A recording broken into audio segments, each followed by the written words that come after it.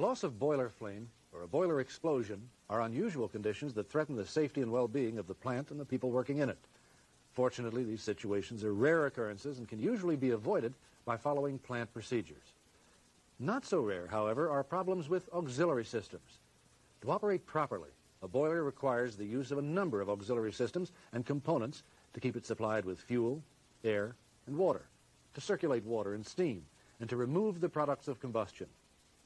Boiler auxiliaries are generally mechanical devices that will occasionally malfunction and fail.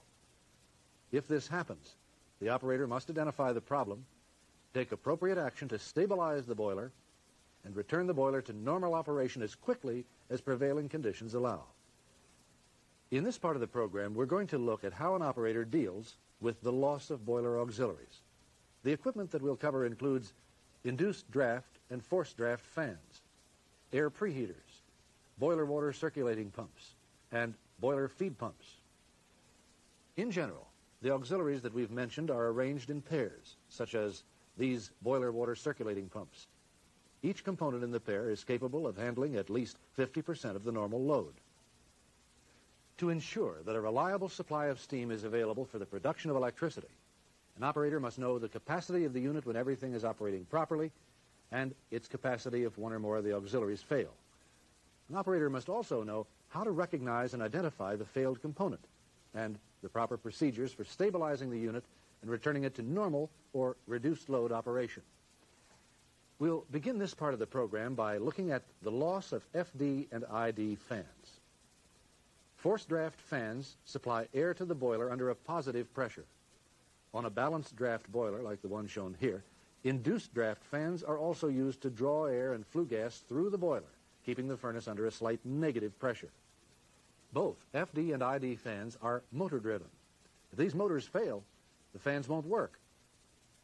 Likewise, if the damper controller or other fan components break, the operator may lose the ability to control the flow of air through the boiler or to remove the products of combustion.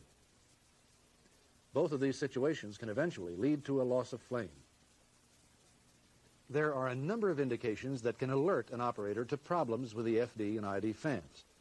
If the drive motor is the source of the trouble, the amp meter indicator on the control panel will show a loss of motor amps, and the draft gauges will indicate a decrease in the boiler pressure. If the problem is associated with the damper controller, the operator will not be able to control air or gas flow through the boiler. This will also be indicated on draft gauges. If something inside the fan is broken, the operator will usually be able to hear a clanking or rubbing noise coming from the fan. In addition to these indications, annunciator alarms may also sound to help the operator identify the source of the fan problem. If one fan fails, the operator must take appropriate action to stabilize the unit. For example, on a balanced draft boiler, the loss of one of the ID fans will tend to make the furnace go positive. This is because the forced draft fans are pushing air into the boiler at a greater rate than the remaining induced draft fan can draw air out of the boiler. Under these conditions, the boiler can continue to operate if the load on the unit is reduced. Most procedures will require that the operator isolate the defective fan and immediately reduce the flow rate of fuel and air to rates which can be handled by one ID fan. This means that steam flow, feed water flow, and condensate flow must also be reduced.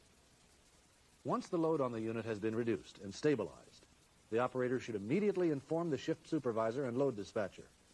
If conditions allow, the operator should then try to return the unit to normal operation. On rare occasions, the operator may lose both FD or ID fans. When this happens, the operator has little or no control over the flow of air and gas through the boiler. In this situation, the boiler cannot continue to operate. Most boilers have interlock systems that will automatically cut off fuel flow to the boiler and extinguish the boiler flame if both FD or ID fans are lost. If this is the case, the operator must immediately follow plant procedures for purging the boiler of all combustibles.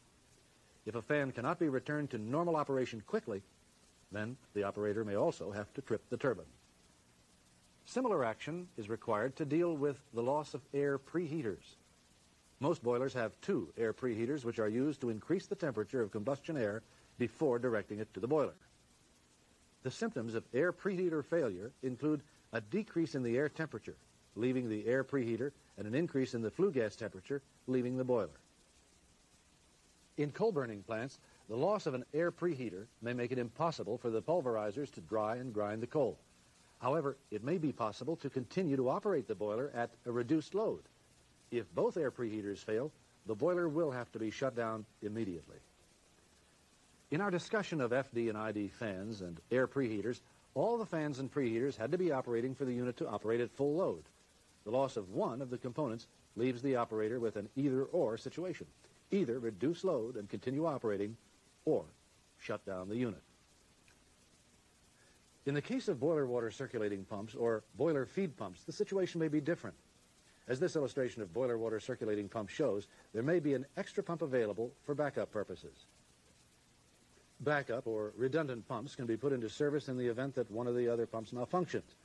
If your plant has redundant pumps, then in the event of a loss of boiler water circulating pump or a boiler feed pump, starting the appropriate redundant pump will usually solve the problem.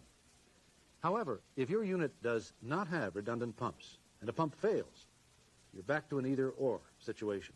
Depending on the severity of the problem, an operator either reduces the load on the boiler or shuts the unit down. The loss of a boiler water circulating pump will affect the circulation of water and steam through the boiler. This will be indicated in the control room by both annunciator alarms and a change in the differential pressure between the inlet and outlet headers of the pumps. The loss of a boiler feed pump will cause a sudden drop in feed water flow and drum level. If all the boiler water circulating pumps or boiler feed pumps fail and can't be restarted, the boiler must be shut down and the turbine tripped.